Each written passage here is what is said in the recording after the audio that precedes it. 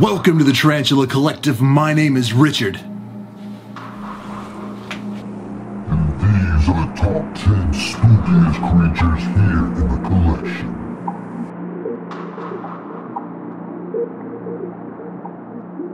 If you enjoy videos like this, as well as species-specific care and husbandry videos, then be sure you subscribe and hit that notification bell to turn on all notifications so you're alerted every time I upload a new video. Now it's almost Halloween and this is my favorite time of year, so I thought it would be a perfect time to introduce you all to some of the creepy crawlies that I've picked up recently and have here in the collection. So we're going to be counting down from number 10. I'm going to show you the things that still kind of spook me out. Now if you have any of these in your collection, or you have some other kind of creature that spooks you out, be sure to tell me about it down below in the comments. Now this first species we'll be talking about isn't really horrifying. In fact, it's kind of pretty, but it still creeps me out. This species is from North America and it has hundreds of legs, and it lives off of a diet of rotting, decaying wood. I just got some of these at the Tinley NARBC. They are Florida Ivory Millipedes.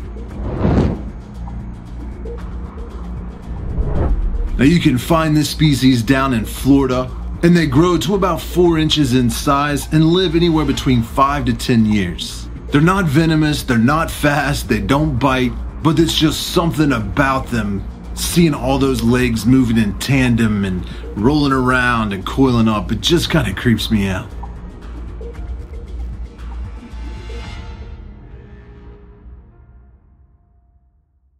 Now number 9 on the list, I'm actually splitting between two different species. They look very similar and a lot of people get them mixed up with each other. Sometimes even in the hobby when you're buying them, they're mislabeled and people are buying one thinking they're the other. Now these do have a little bit of venom. They are a little bit quicker, but they're also kind of clumsy. They don't see very well. When I'm down here in the basement late at night editing videos or messing around with things on the computer, I can hear them banging and clanging on the side of their enclosure, and it's kind of creepy. And doing some macro photography on these species and really getting in close on their mouth and eyes, they're definitely something from a nightmare. But at the same time, I really enjoy having them in my collection and I'm growing really fond of them. So number 9 is going to be the emperor scorpion or the Asian forest scorpion.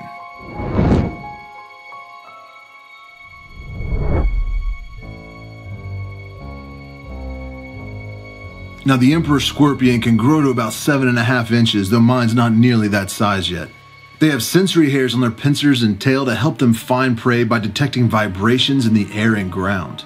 Their venom is not dangerous for humans.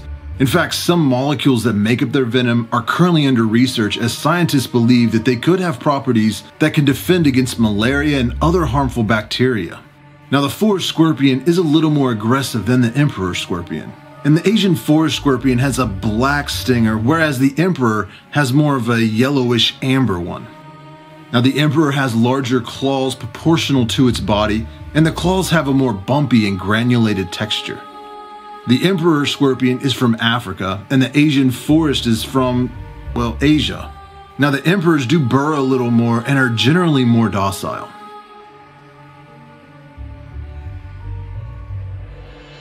And something else cool about these species is they both glow under UV light. Now I don't think they necessarily like having the UV light shine on them, but it does kind of look cool.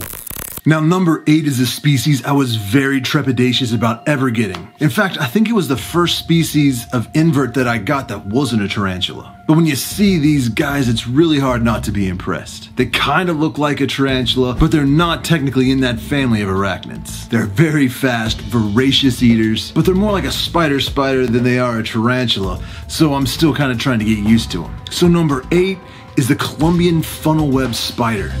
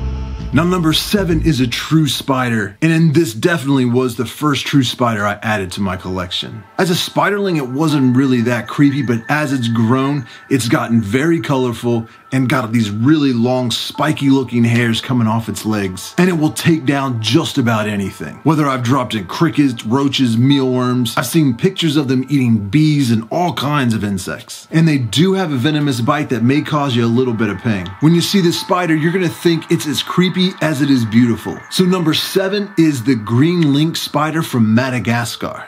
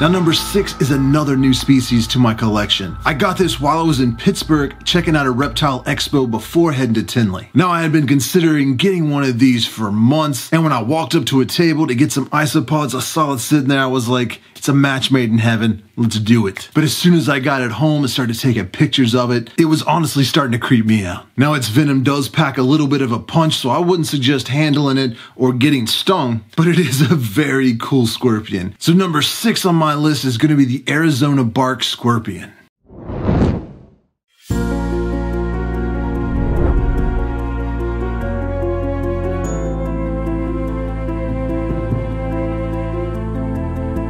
Now this scorpion can live up to 6 years, and even though they don't burrow, many people can find them in their homes in the area that they're endemic because they only need about a 1/16 of an inch opening to squeeze in.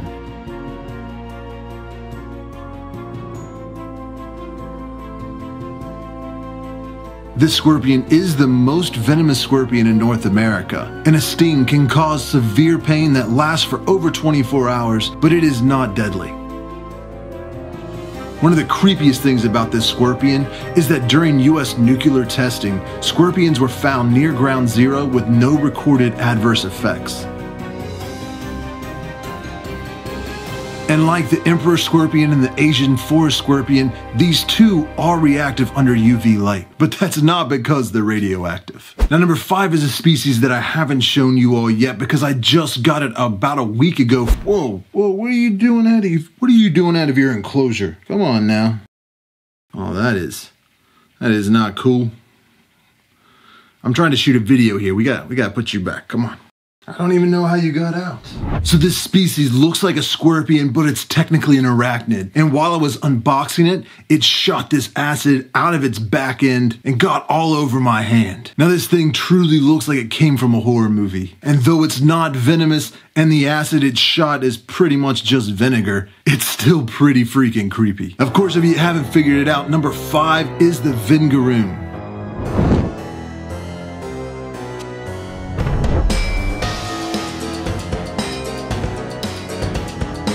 While Vinegaroons have a scorpion-like body shape with their flat, extended abdomens and spiky clawed pedipalps, which are essentially like their pincers, they are not closely related to scorpions at all. Vinegaroons are found in the warmer latitudes of North America, throughout Central and South America, as well as subtropical and tropical Asian countries. There's even a lone species found in tropical Africa.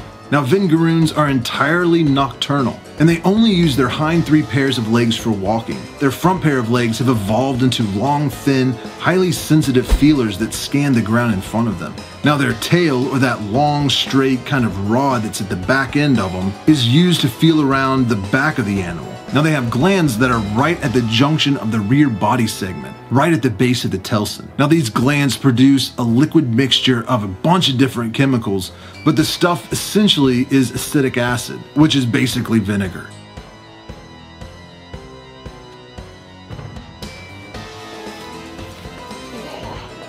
Jeez, guys, seriously? Now number 4 is a particularly horrendous creature, and as spiky and venomous and just overall evil they are extremely fascinating to watch, and I'm very glad I got him in my collection. And kind of like with the scorpions, I'm split number 4 between 2 different species. I just picked these up from Isopod Source while I was at the NARBC, and I'm already wanting to get some more. So the 4th creepiest creature down here in my basement is going to be a tie between the Horrid King assassin bug and the white spotted assassin bug.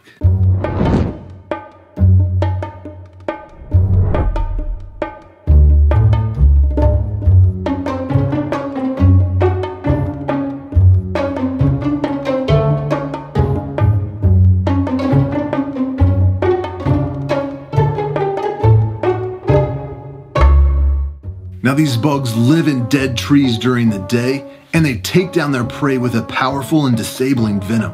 It has a rigid rostrum, kind of like a mosquito, that it pierces into its prey and releases this venom, liquefying the inside of the victim. It then sucks out the nutrients for sustenance. In addition to that, the Horrid King has stiffened spines on its thorax. And both species have a volatile defensive fluid, unnerving stridulation, which is where they make a threatening noise with their back legs. And they have the ability to inject and potentially spray its venom for self-defense. So this definitely isn't a bug I would suggest handling. I hear their bite is very painful, and I don't want to get sprayed by anything. Alright, this is getting out of hand. Y'all need to stop. Now the next species on my list is another nocturnal arachnid that comes straight out of the horror movies. Though its name suggests that it is a scorpion, and some people call them crickets, they are an arachnid. Now, even though they're creepy and will eat almost any insect that's in front of them, they are harmless to humans. And if you haven't figured it out yet, number 3 is the tailless whip scorpion.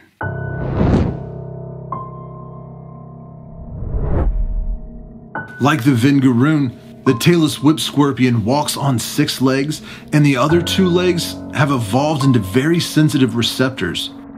They have very poor eyesight, so they use those receptors to smell and explore their surroundings, as well as corral in their prey. Now their pedipalps have evolved into pinchers that they use to grab and hold its prey while it's eating. They mainly stay in caves and under leaves and debris, but some will move into houses, especially in tropical and subtropical areas.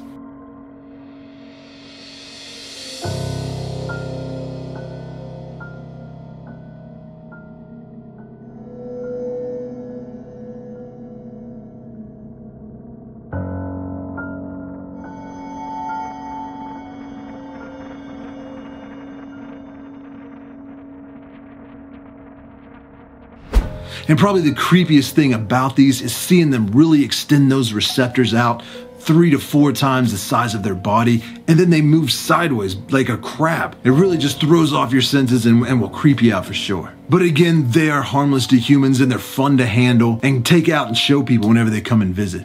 Would you like some wine with your meal?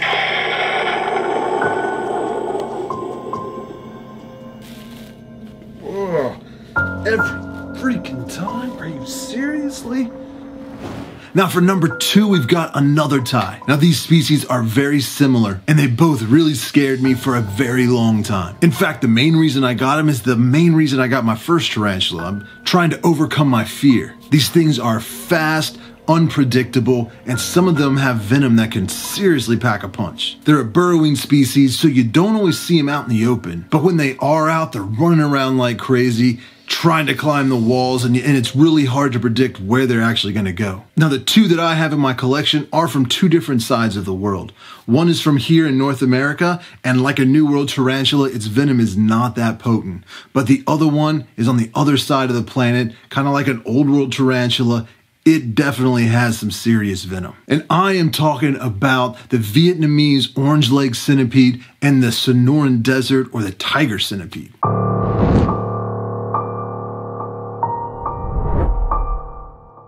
Now, the Vietnamese orange-legged centipede can grow up to 8 inches. Both of them are nervous, aggressive, and fast, and the Vietnamese centipede is definitely venomous.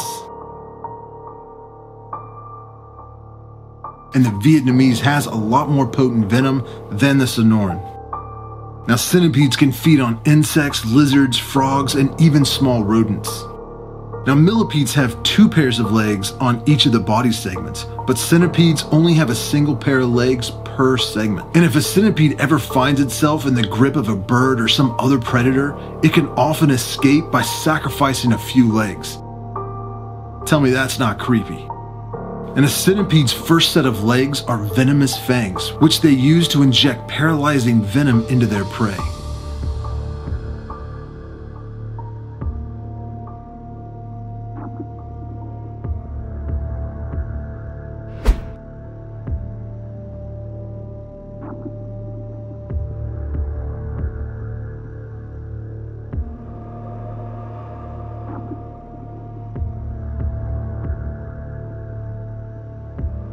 And as creepy and spooky and scary as these things can be, I have read that they do make very good mothers. They're very attentive to their young, so they can't be all bad.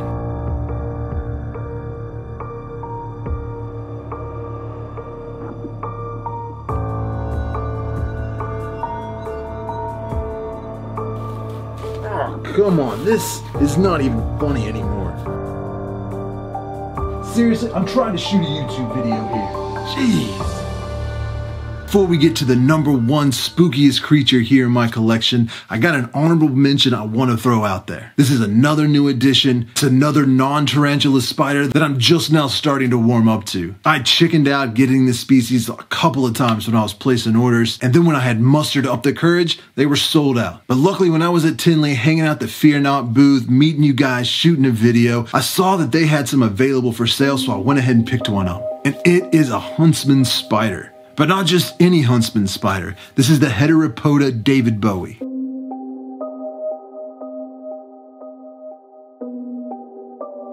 Now, if it was just a huntsman spider, I probably wouldn't have ever worked up the nerve. But anything named after David Bowie has got to be alright, so I had to get this beautiful thing added to my collection. And even though it's fascinating to watch, it is extremely fast. It does have some venom that you don't want to mess with. And it moves in ways that are very unlike a tarantula, so I'm not quite prepared, and I still get a little nervous when I'm interacting with it. But it seemed too beautiful to really be scary or creepy, so I didn't want to add it to the list, but I definitely think it deserves an honorable mention. Because as comfortable as I've become with most of my tarantulas, this thing, I'm still very mindful when I'm interacting with it.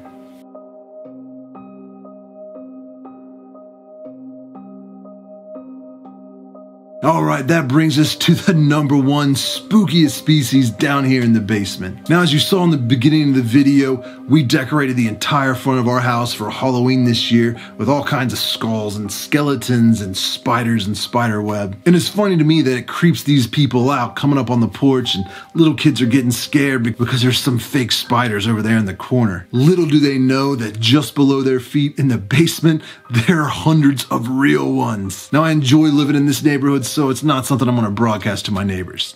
But the irony of the situation does not escape me. Now, if you have a creepy non-tarantula invert in your collection that didn't make my list, be sure to tell me about it down below in the comments, because I'd really like to know what you got and what I might need to add to my collection in the future. And if you like my shirt, you can get your own. I've got all kinds of cool Tarantula Collective merchandise available on my website, thetarantulacollective.com. And while you're on the website, you can find links to the Patreon, Instagram, Twitter, Reddit, and Facebook groups.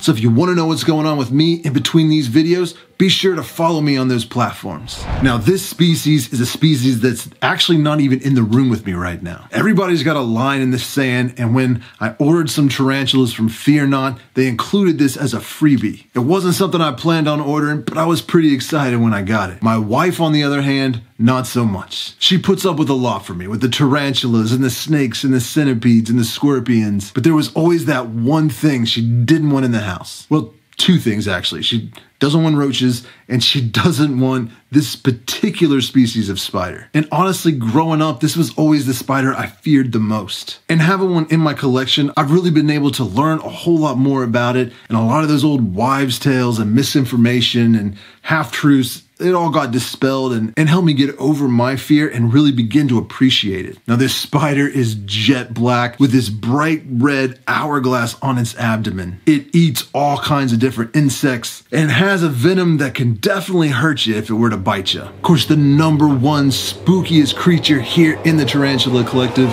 is the black widow spider.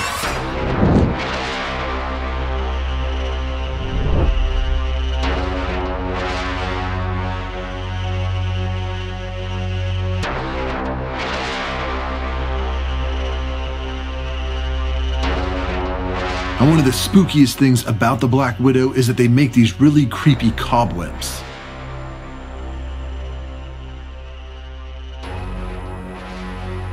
And I find it interesting that nearly all significant bites from black widows are from the females.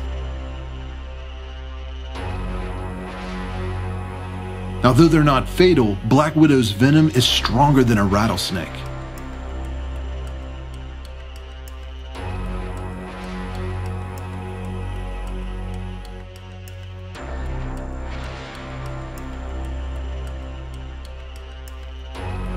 And most disturbing of all is that they practice sexual cannibalism. So after they mate, they usually eat the male.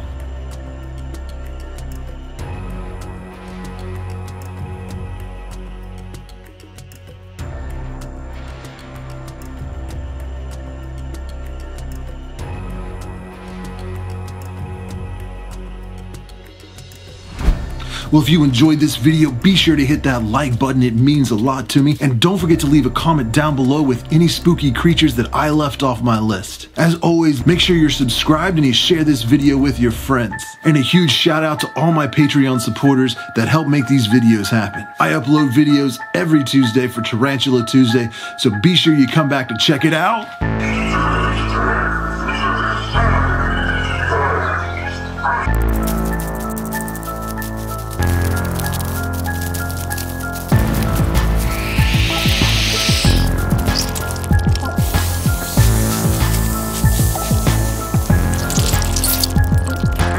And I will see you next Tuesday. Somebody send some help!